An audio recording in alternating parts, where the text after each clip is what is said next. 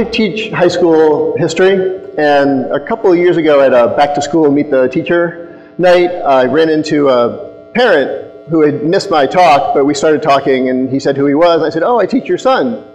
And I'm a history teacher. And he said, "Oh, you're the Google Earth guy." And I said, "Yes, I am." And so I decided for this talk that I would be the Google Earth guy. I've been using Google Earth in the classroom for about 9 years. And I've made close to 4,000 place marks over that time. And you can use a collection of place marks to tell stories.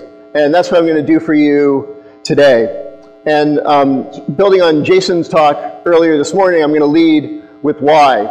So why you should use Google Earth is basically two reasons. One, it's a tremendous learning tool. And again, to build off of Cheryl's work, it's less about the teaching and more about being a learner first. So it's you seeing how Google Earth is useful and then sharing it with your students. And second, it's free.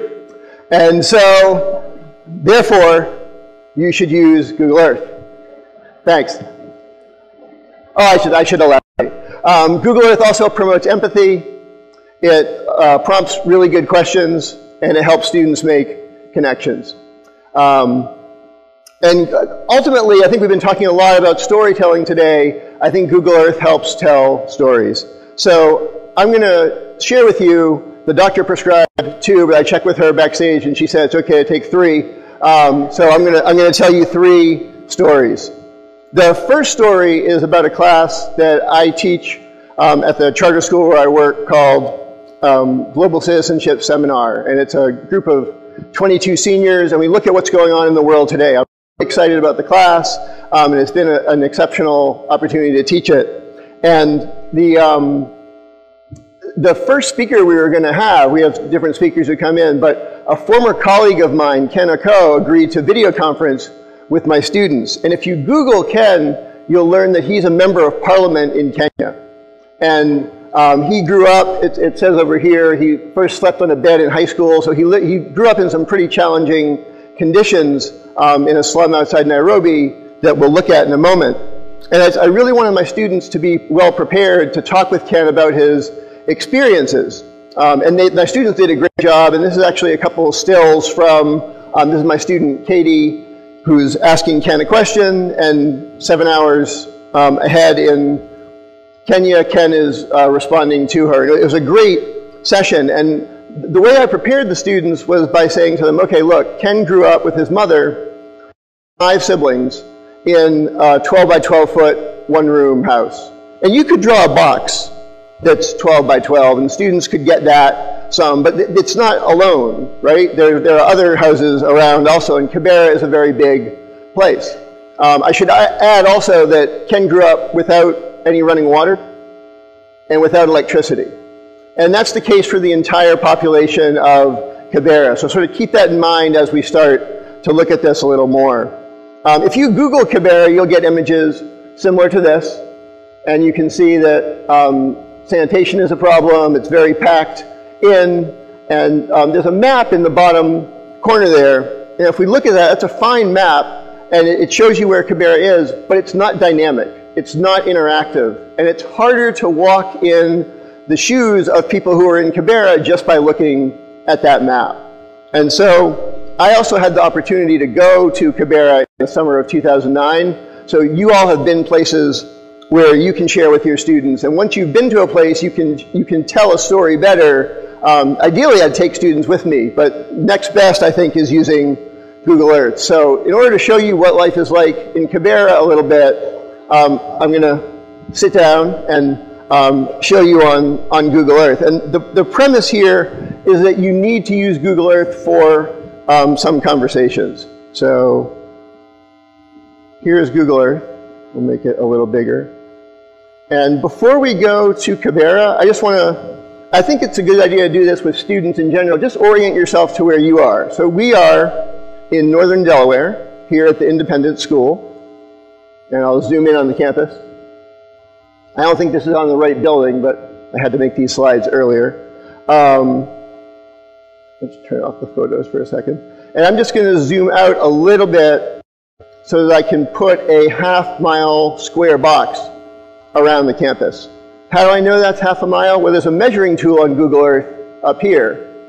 And if I go in miles, it's about half a mile long.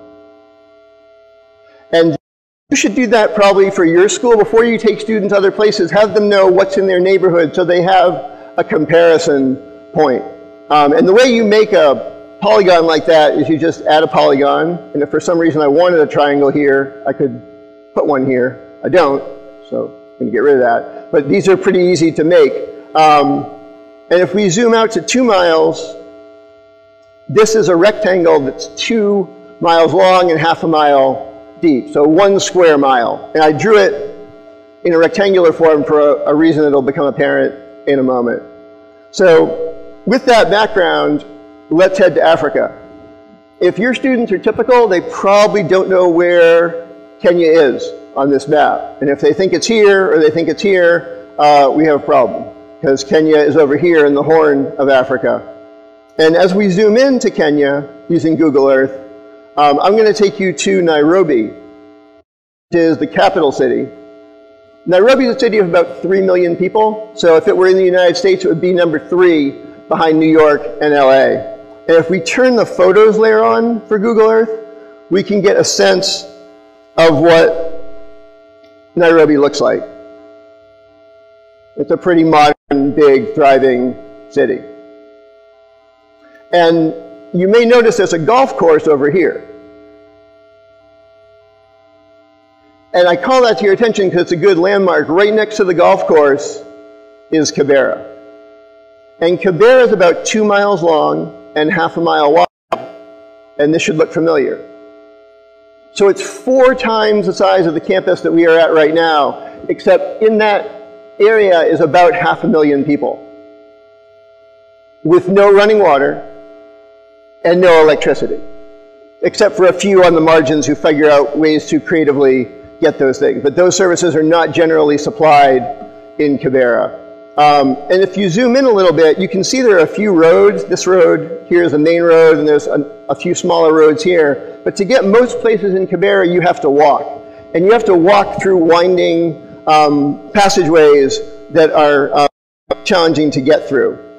And so if we zoom in here a little bit, multiple families would live in this one dwelling. And we mentioned before that Ken lived in a 12 by 12 house growing up with 5 siblings and his mother. That's a 12 by 12 house. And he would share that building with 8 or 9 other families. And in Ken's case, they had a pay toilet that they shared, but many folks would, there would be no running water for any of the families who were sharing that space. I think it can be hard for students to relate to that. So if we come back to the independent school for a moment, you may not have noticed this before, but there are some tennis courts right over here. And if we zoom in,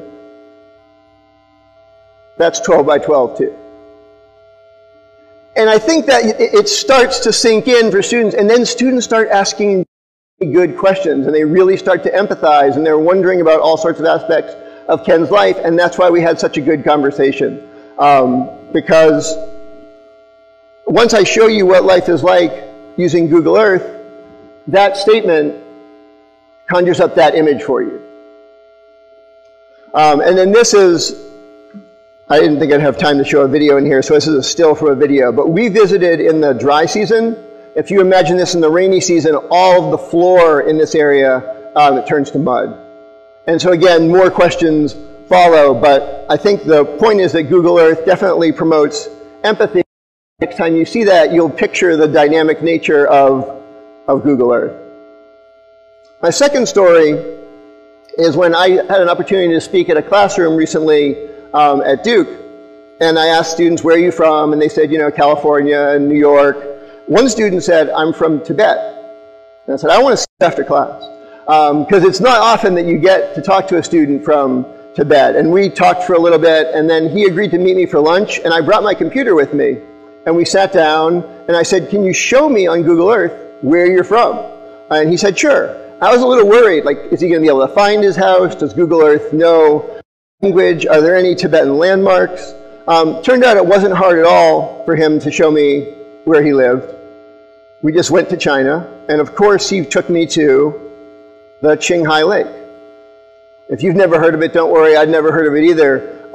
It's the largest lake in China, and it's 65 miles long. It's about the size of the Great Salt Lake in Salt Lake City, but the Great Salt Lake ends here, so it's bigger if you look that up. And so he knew, okay, here's a dam, and my community is right here off this edge of the water. And so he's telling me about his life, and he said, I went through 1st through 6th grade here, and then up the road a little bit, I went to, well, I didn't go to there, but he said the Chinese government had put up a military base there, and they made it clear that their presence is in his town. And then he was driving on Google Earth, and he started zooming out, and I said, oh, what's that? And he said, oh, that's interesting. It turns out, back in 2007, the Chinese government wanted to make nomads not be nomadic anymore. They wanted to have, they said it was hurting the environment. The student I was talking to said that people had been nomadic for hundreds of years, so that didn't seem to make sense. But they built this housing for students. And something you can do with Google Earth is go back in time, show historical imagery.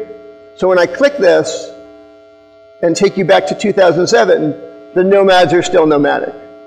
But sometime between February of 2007 and October of 2009, all those housing units were built.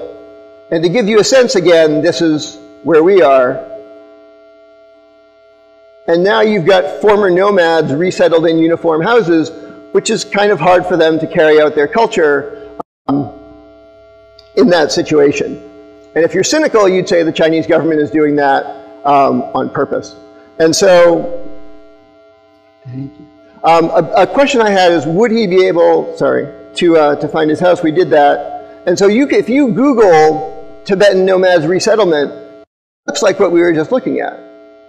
Right? You can see the houses and they're uniformly laid out. And now I've got this story and I can look into more details and start searching it more online. Without Google Earth, I never would have seen that cluster of houses. And the student I was talking with never would have thought to tell me about it. And so what Google does when you use it in conversation is it prompts people to ask good questions, such as, what is that? My third story is about what's going on right now in Syria. Your students are probably aware of this. Each middle or high school student, certainly, but probably even for some lower school students. What's going on in Syria? If you start doing some research, you could learn about the Zatari refugee camp. It's one of the larger camps, and it's just south of the border with Syria. But I think you've got the pattern in the talk here. What does a Syrian refugee camp look like? Let's take a look. And so let's go to Syria. And again, I think it's important, depending on your geographic knowledge of your students, you want to make sure they don't think it's here or here or here, because those are in Iran and Afghanistan. And those are important places to know about, but this is Syria over here. And if we go to the height where, that will help me show where refugees are, this is called Add a Overlay, Add Image Overlay. And so I found a map that helps me tell my story a little bit. And so Syria, as you're aware, has about 7.5, a little more than that, million people internally displaced. There's refugees in Turkey, Lebanon, Iraq, and Egypt, and also Jordan.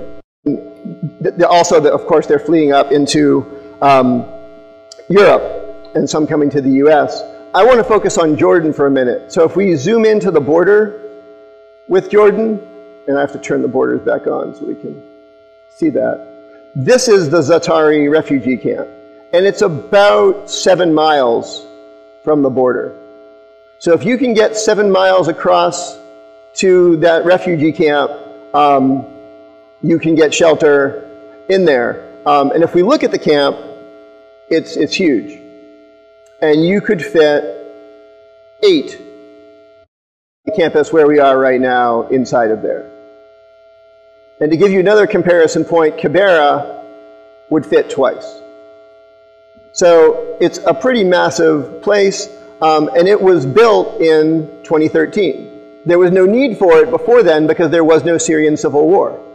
And the reason they built it here is because there's an airstrip nearby for bringing provisions in, but I'm not sure about that.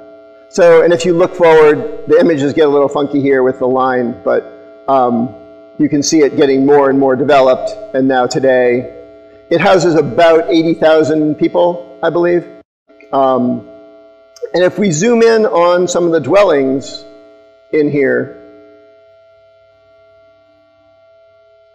they're about 12 feet by 12 feet, which seems to be the smallest size that people can practically live in, whether you're in Kibera, just outside of Nairobi, Kenya, or whether you are 7 miles over the border from Syria into northern Jordan. And so if we zoom out for a second back to the camp, how did I find the camp? How did I know where that was? Well, on most Wikipedia pages, they give you the GPS coordinates. And so what you can do is copy those and paste them right into Google Earth. You go in the search thing up here and you paste that in. Sometimes you can type in what you're looking for. So if I type in Za'atari, it doesn't know the refugee camp, but it does know, strangely, where this runway is. And so sometimes you get lucky, sometimes you have to go to Wikipedia to get the coordinates, but you should be able to find most places by using a combination of just typing the name up here and entering the coordinates through Wikipedia. And so Google Earth, I think, really helps students to make connections. And so if they've studied Kibera, and they can relate it to that. If you've looked at your community, and a number of speakers have talked about the importance of doing that community, they can connect it to that. And Google Earth, I think, ultimately helps you to tell stories. I told you 3 stories today, and when I pull up the Google Earth images of them, I think because I engage with Google Earth, and you could engage with Google Earth with your students, it helps you to remember the story better. Your students also have stories. And for the strand that's coming up where we give students more voice and more power over their education, teach them how to use Google Earth. They'll teach you a little bit too. They're quick at this, picking this thing up. And then have them teach you using Google Earth. So to come back where we started, Google Earth is a tremendous learning tool. It's free, and you should use Google Earth. I'm the Google Earth guy. And if you want more resources, if you go to bit.ly, Google Earth guy, bit.ly cares about capitalization, so you have to capitalize the G, the E, and the G. There are resources there that'll help you learn more. Thank you very much.